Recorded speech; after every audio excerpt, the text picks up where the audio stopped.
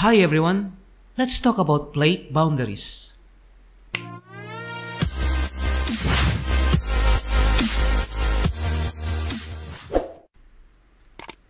Take a look with the outer surface of the Earth.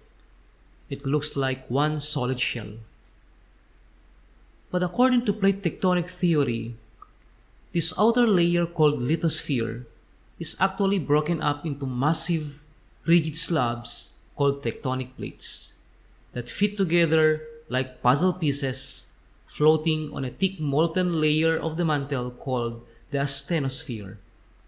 The plates slide, collide, and move away from each other. Now, Earth's crust is divided into 7 major plates. The boundaries between these plates are dynamic, violent places that make and break Earth's crust. The relative movements of plates creates 3 types of plates: divergent boundary, transform boundary, and a convergent boundary. Now let us discuss the 3 distinct types of plate boundaries, which are differentiated by the type of movement they exhibit. The first type of plate boundary is termed divergent boundary, wherein plates move apart, creating a zone of tension. Can you identify adjacent plates depicting divergent boundary on this figure?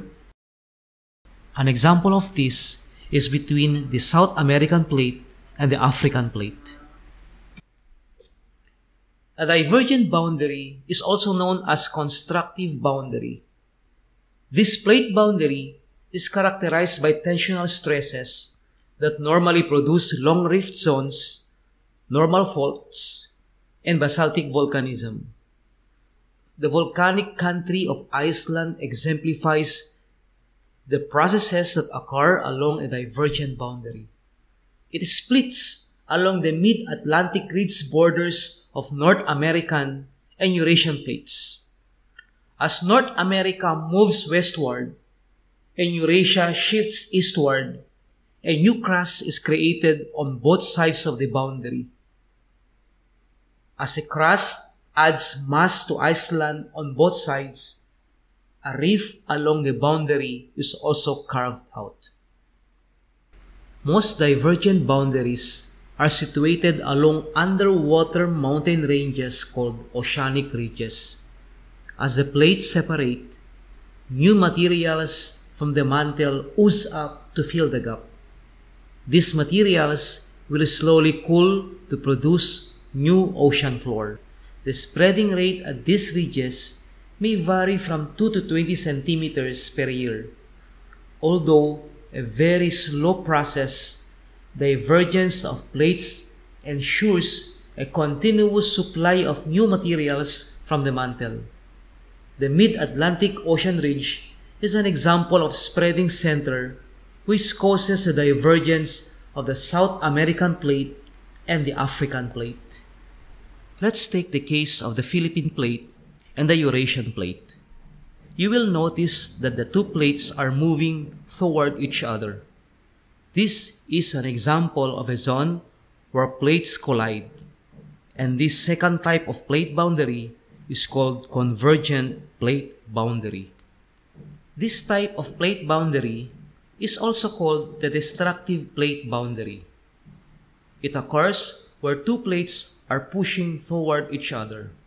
Hence, the crust is destroyed and recycled back into the interior of Earth while one plate dives under another. How does it happen? When a moving plate of dense oceanic lithosphere collides with a plate moving in the opposite direction, one of the plates subducts beneath the other. The younger of the 2 plates will ride over the edge of the older plate because the former is less dense. The heavier plates eventually bends steeply through the asthenosphere and descends into Earth, creating a trench that can be as much as 100 kilometers wide, more than 1,000 kilometers long, and several kilometers deep. Subduction zones are the regions where a portion of the tectonic plates are diving beneath other plates into Earth's interior. These zones are defined by deep oceanic trenches, large earthquakes that extend from the trenches landward, and lines of volcanoes parallel to the trenches. General examples of convergent boundaries include the boundary between the Eurasian plate and the Indian plate at the Himalayas, and the boundary between the Nazca plate and the South American plate along the west coast of South America. There are three types of convergent boundaries. The first one is called converging continental plate and oceanic plate. From the diagram, it is clear that this event gives rise to the formation of a volcanic arc near the edge of continental leading plates. The reason for this is because the denser oceanic crust, which is plate A, undergoes what we call subduction process, or the bending of the crust towards the mantle. Since the mantle is hotter than the crust, the tendency is that the subducted crust melt, forming magma. Addition of volatile material such as water will cause the magma to become less dense, hence allowing it to rise and reach the crust once again and causing volcanic activities on the continental leading plate or in plate B. For the oceanic crust, one important geologic feature is formed, and that is the trench, also called the submarine valleys. Ocean trenches are the deepest part of the ocean.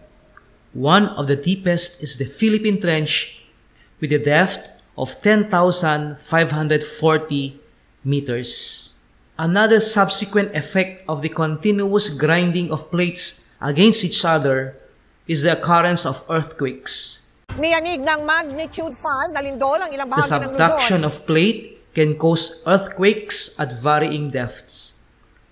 Most of the world experienced occasional shallow earthquakes where the focus is within 60 kilometers of the Earth's surface. Of the total energy released by earthquakes, 85% comes from shallow earthquakes, and about 12% of energy originates from intermediate earthquakes, or those quakes with a focal depth range of 60 to 300 kilometers.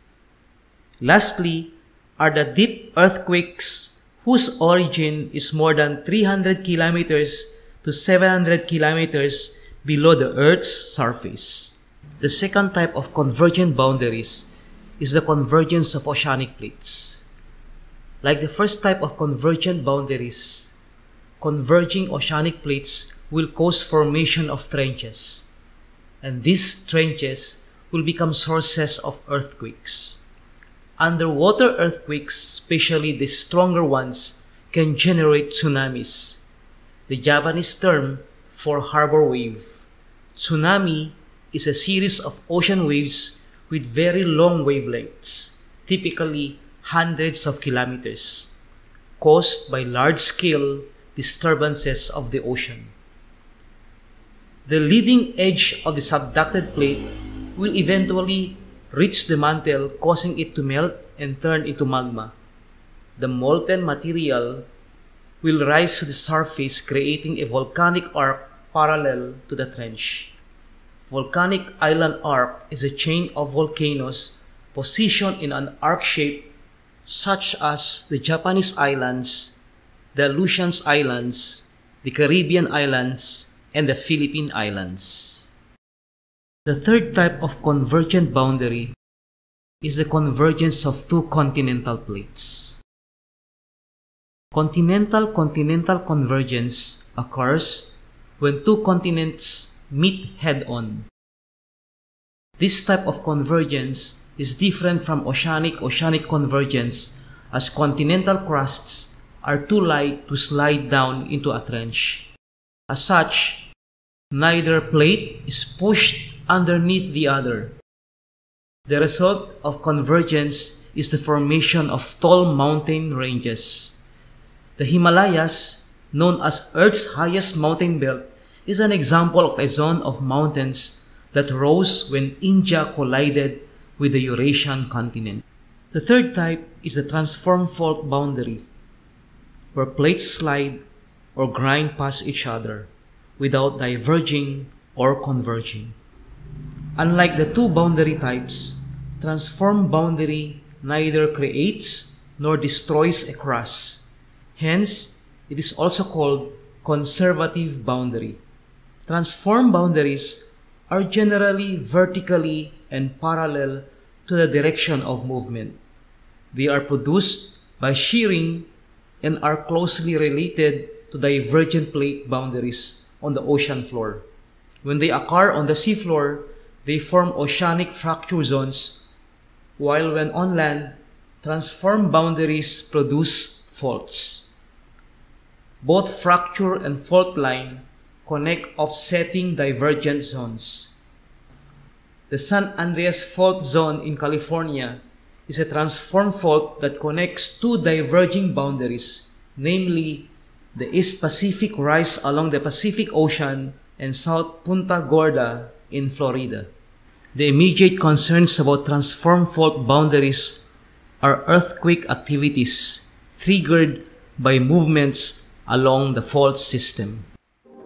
Thanks for watching, my dear students.